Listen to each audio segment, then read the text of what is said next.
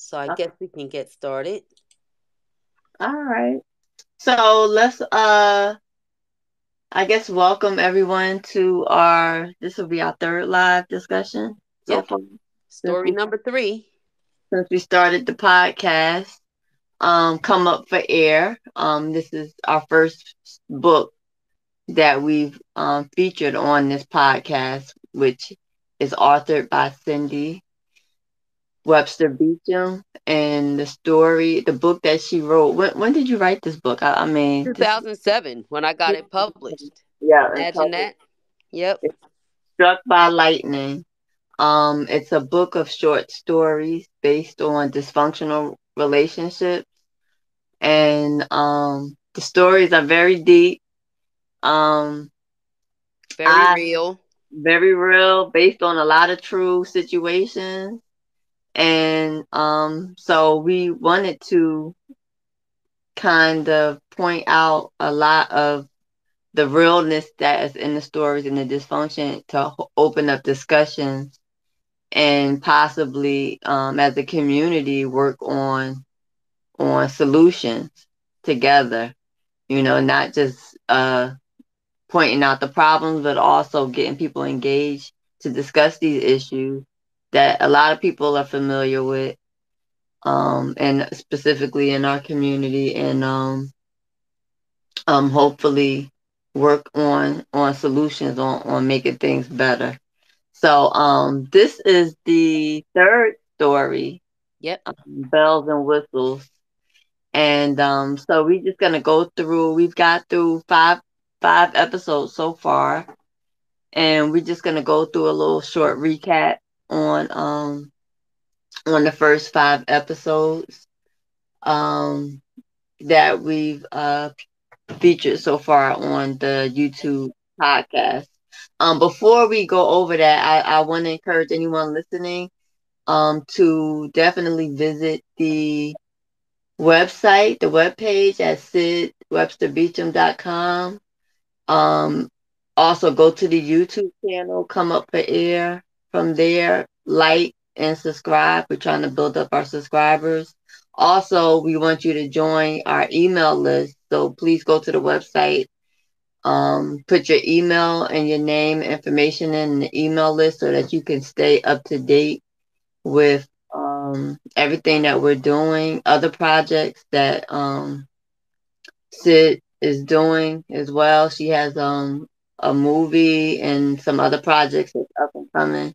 And that way, if anything ever happens with the YouTube account or Twitter, we still have a way to keep in touch with everyone, and we can email you based on anything, any up and coming events or things that we're doing on social media. So definitely please go to sidwebsterbeecham.com and sign up on that email list, and also go to the YouTube channel and subscribe and share so that you can get all the notifications when we each episode that we upload, which we do once a week till we get through the whole book, and then we'll move on our next project from there. Okay, so let's start with and also there's a number that you can call if say you wanted to just leave a voicemail on one of the episodes with your comment. If you're not into typing, you can also call in and leave a voicemail comment, and we can maybe play that on one of our live discussions, and also use that you know in our content when we discuss some of the work that we're putting out. So we'll start with episode one for Bells and Whistles. Did you have anything to say, Sid, before we get started? No, that was pretty much all of it. All you pretty much gave the whole intro, and yeah, like and subscribe. That's a big deal, so please do that on the YouTube channel. And like you said, sign up for our email list so we can make sure we stay in touch. Um, Exactly. so So story number one. I mean, well, story number three, but part one. right, sing, Single and happy. sing. So basically, Carol and Jeff. This is a story about a man and a woman, Carol and Jeff. Basically, it's Carol's perspective from what I can tell so far. Um, and she's definitely what the title says, single and happy. It seems to me that Carol is an older woman, and she's been through a lot of probably bad situationships in her life. Yep.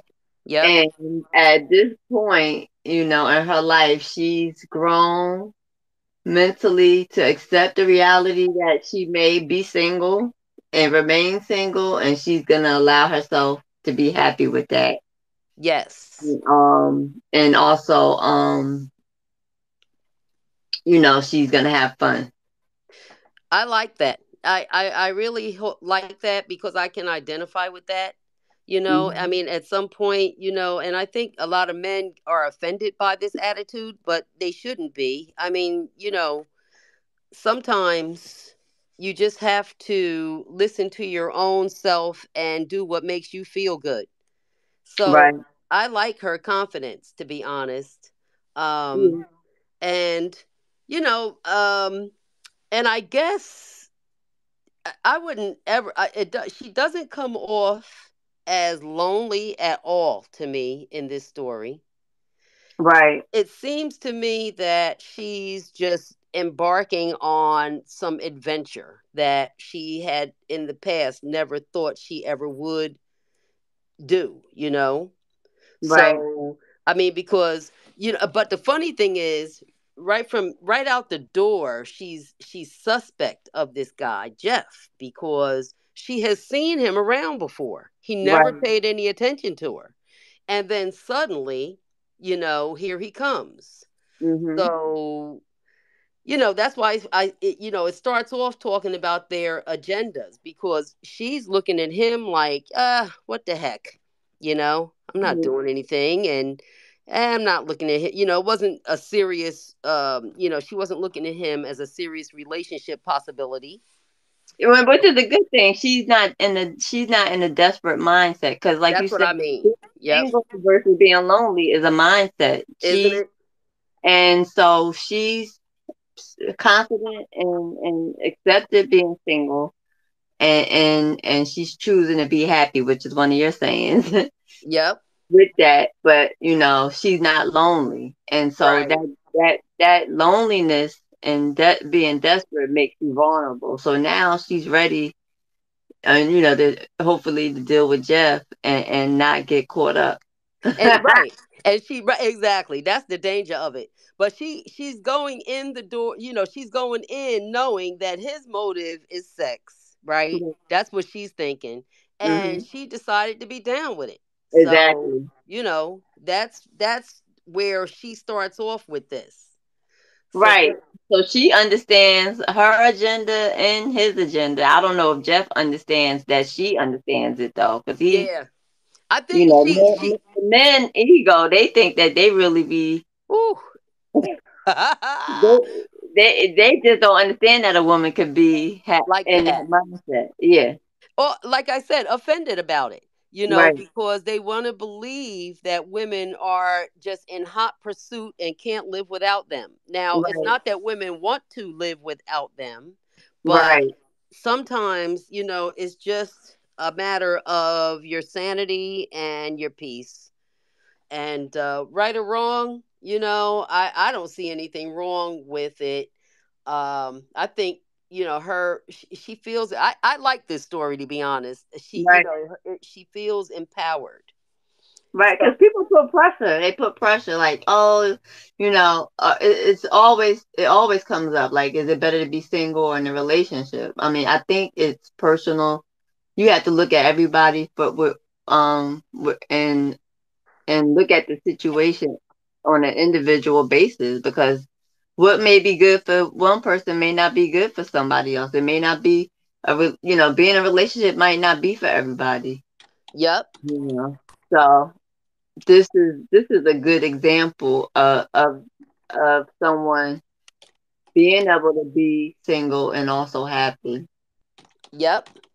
And what you just said really leads to the next episode, which is called Traditional Pressure. Boy, oh boy. You Right. know, had this conversation with someone too the other day, actually today too on Facebook Oh about wow. traditional pressure. Yeah, because um, it really, you know, uh, the tagline for this episode is even bad advice from jealous and or ignorant people who are Hmm. stuck in traditions that are unproductive and sometimes dangerous cause Carol to turn away from church. Mm. I know So that happens too often. It too actually too pushes people often. away from the church. Yep, as And it did for Carol. yep, yep. And the funny thing is it comes from family and friends, people that you're around. Yeah. You know, it's They really assume that you miserable and lonely right. Yep, and put and pressure you exactly. in that way. Yep, And then you make you feel uncomfortable when there's no need to. exactly. And it causes some women or and men, I guess, to get involved in relationships they might not have chosen to do just to satisfy people who are around them, saying things like, "Well, when are you going to get married? You know, what's is something wrong with you? Right. It's really, really a shame that we put each other under pressure. Um, And the pressure at the church is just Ridiculous. astronomical. And I mean there's no I call it spiritual malpractice, like because they don't even counsel people properly on the makings of a strong, healthy relationship. And then the women and the men, you get a single person. A lot of people go to church looking for a husband or a wife, Yep. and then you have someone they're single, and then you have the people at the church, you know, not being welcoming to maybe a nice looking woman or a man. They're feeling some type of jealousy Yep. or insecurity in their own relationship, and then they're taking it out on like Carol's situation. Those women probably were feeling insecure Mhm. that Mhm. he was going to threaten their relationship with their husband because their husband, may have his own issues of infidelity.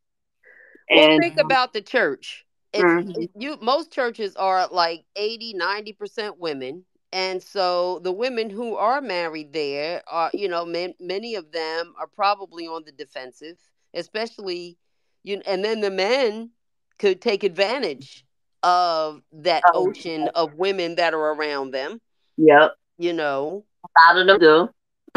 Yep.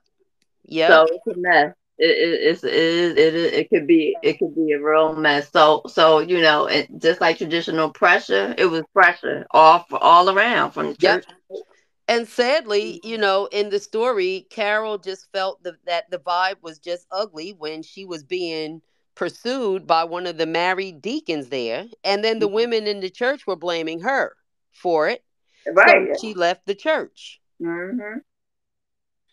So My that, point exactly. So yep, and who wants to deal with that? And she's going there, you know. for spiritual, spiritual to be spiritually fed. Right. And then you have to deal with drama, you know. That So you had no control over. exactly. Exactly. No, nobody's gonna deal with that. So And then, oh, go ahead. no, you could go. We're gonna move on to I the was going next. to move on to, part three, Liberated Cougar. So in this one, Carol reflects on how she came to be so confidently serene as she steps into uncharted waters. Mhm. Yeah. So, yeah, so in this one, I like this episode too. Well, I like this whole story, but this episode, she's bored. So, or she's just like has nothing to do, or looking for something to do, and decides she's gonna go take herself out to eat, something that Right. she would do on occasion, and had been past the point of feeling embarrassed about going to eat out alone or doing things on her own.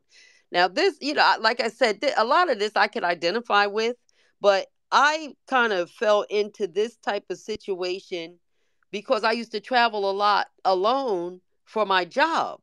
Right. So I just got used to being able to do that. But then I Right. noticed there were a lot of women that were doing, that.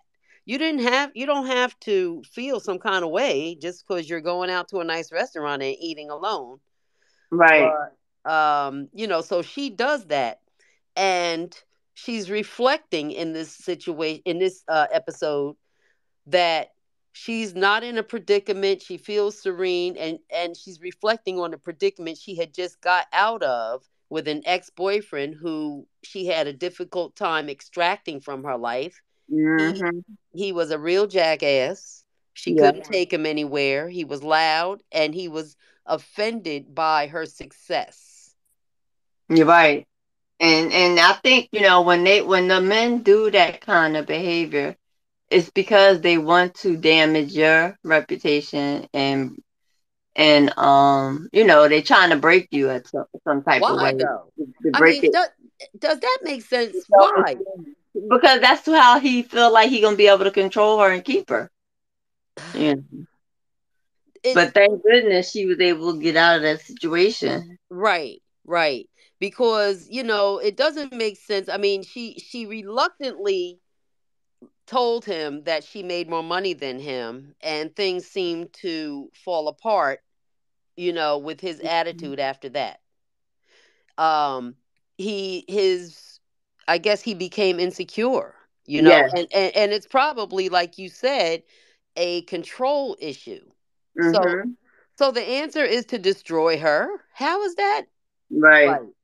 Right. It's a very immature and Embarrass her at her job. yeah, very uh immature mindset and dangerous. Like yep, it yep, could be dangerous for some women with some men that could be taking it really off the chain or into crazy land. yes, So yes, he could have her fired from her job or even got, in domestic violence situation, exactly. you know, Uh, can start from that type of right. maturity.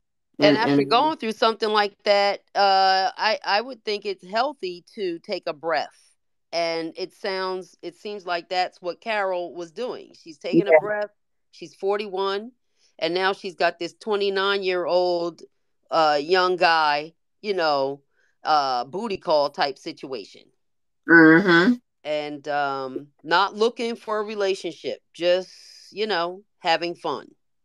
And the thing that had me laughing because Jeff, he really thought that he had ran some game on Carol to get her That's what back had in the me. house. Yes, And these men, a lot of men like that don't even have a clue. She already knew what she was planning right, to do.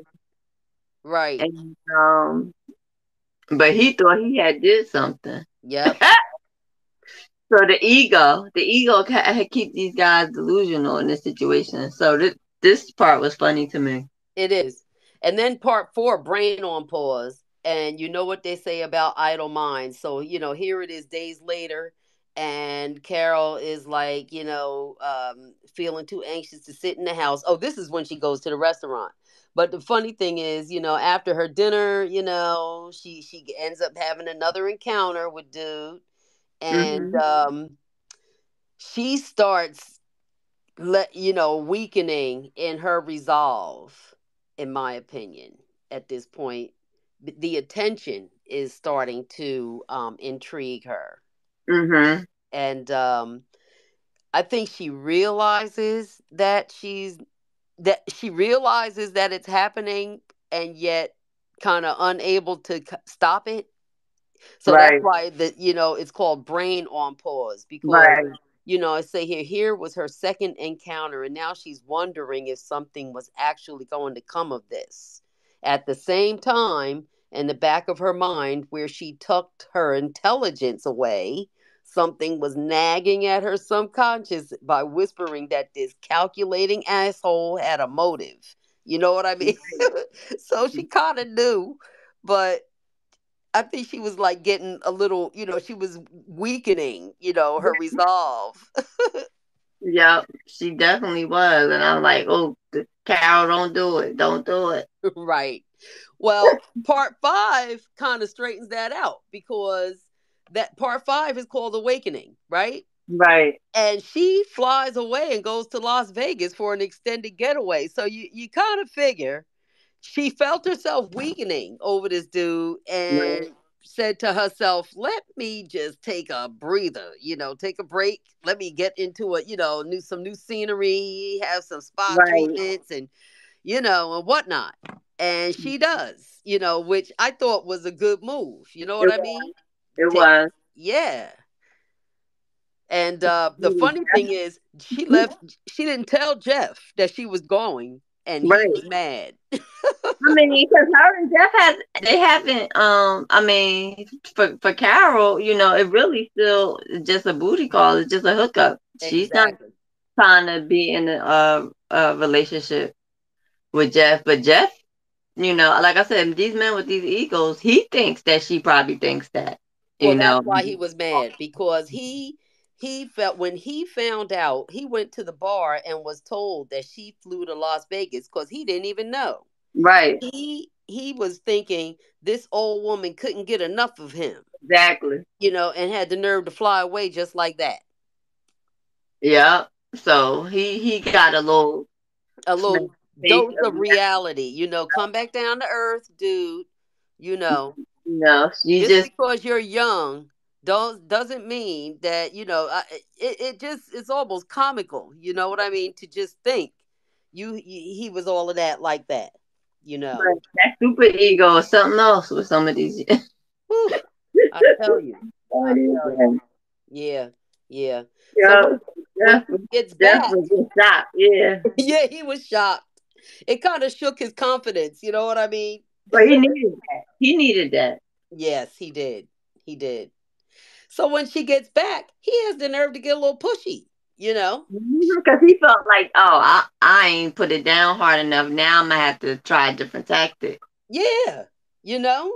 And so she said, in the story, she detects a little pushiness when she gets back. Like he's demanding that she come to his house, and she reluctantly went, okay, for her Hmm. for another booty call. Right.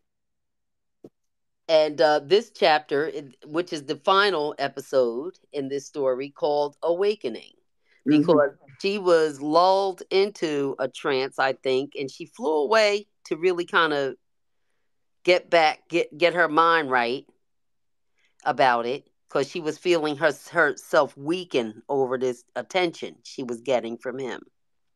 Right. And when she gets back, his attitude kind of changed.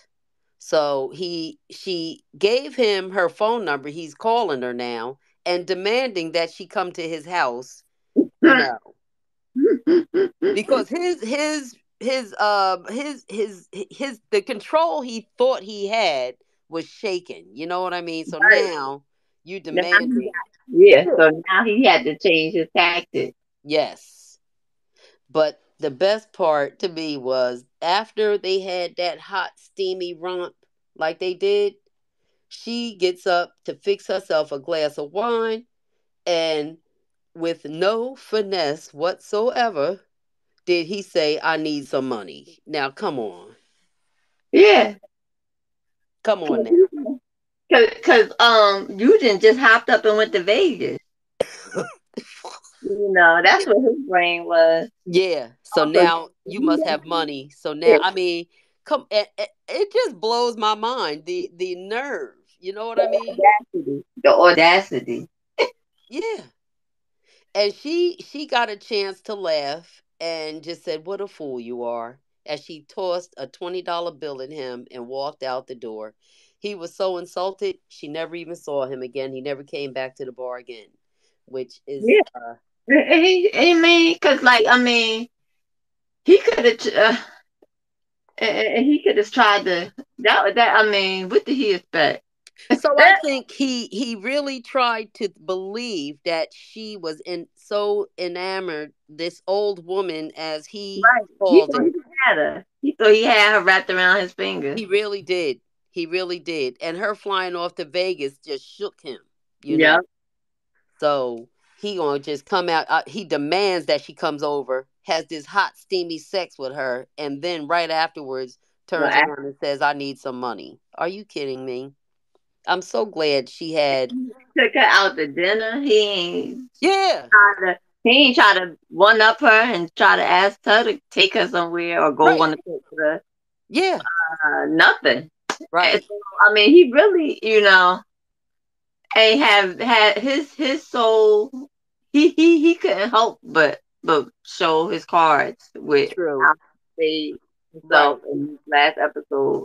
Yep. Because that's all. I mean, that really just let Carol know, he wasn't really into her. He was just trying to use her, and Right. eventually was going to try to use her as a paycheck, or from to get money. And what she suspected all along was true, Right. so I mean, the last sentence though, I just wondered, she chalked it up to yet another experience, one that left her unscathed, thank Oh, God. And goodness. so I mean, so I mean, I'm glad that she felt that she was left unscathed, but it didn't have to end that way. I think she lucked out on that. Yeah, yeah, because sometimes the situation, some people lose brain cells. Yeah, ain't it the truth? They get involved, and one or the person or the other Yep. does stuff. Yep. The blue sight of trying to be, you know, Don't they know lose. how to handle rejection. They don't handle rejection, and they lose sight of their original agenda. Yep. Yep. But Jeff's agenda was always the same. Yeah. His And I agenda. guess hers was too. But I think women like Carol, I mean, so here's the part where men need to understand that it's not that women aren't wanting a relationship, right? Because Right. she almost got weak about it, and had to fly away to get her mind right because of the attention. So it's not, you know, but you have to keep your guard up, in situations. Right. Because Jeff clearly is not wanting to be in a strong, healthy relationship with Carol. No, That's not what he's there for. nope, And so nope. she has to remain clear on that, even though he's showing her that in every way, but when the sex is involved, it gets cloudy. It does get cloudy, and I believe she fully intended for it to be a booty call, and she felt like liberated and refreshed that she did that, and had no intentions of having a relationship with this guy. But it gets messy with the attention, you Yeah. know. That's and luckily, he showed his cards so early in the Right. game. He had no game. He And didn't. He didn't. So Carol got lucky with that one because a lot of times, yep, sometimes they could be more clever and they could play a long game. she got lucky and she knows it. That's why she said she got away unscathed, thank God. Yeah. He showed his cards and it snapped her right into reality. And I think that the fact that she jumped up and left Vegas um also threw him off his game even more, and that's why Mhm. Mhm. he couldn't, he he couldn't keep his game. Well, he didn't really have no game to begin with, but But I it think threw him completely off. and so when she got back, He was mad. he was mad, and so she was able to see exactly. And they say in a relationship, when you're trying to figure somebody out, find out how they act when they're mad, Exactly. and that Exactly. will do a whole lot if you want to stay with a person. Yeah, Um, so she was able to trigger that and see how he responded, and she got the answer she needed. sure did. Sure did. Yeah, I think so far this is one of my favorite stories. I really do like bells and whistles. Yep, yep. So okay, so that's it. That was the first five of the bells and whistles. Our wrap up. So let me see, how long did we do? Yep. We, So I think we're about done. About 30 minutes yep. in. Yep. So we're starting a new story on Sunday. I'm going to send out a preview, the preview about it tomorrow. It's going to be a story called After the Fact. Mhm. This is another good one. Well, I feel they're all good, in Yeah, my opinion, exactly. but this is another good one after the fact. So I hope you all will visit the YouTube channel where all there's 3 podcast episodes listed and all the stories are there. You can catch up. You can go to the website, which could bring you directly to the YouTube podcast channel. Um, yeah. Also, please, get the book. Because this Yes. is all based on the book that you wrote back in Exactly. and published in 2007. So definitely, we want to encourage you to purchase the book as well.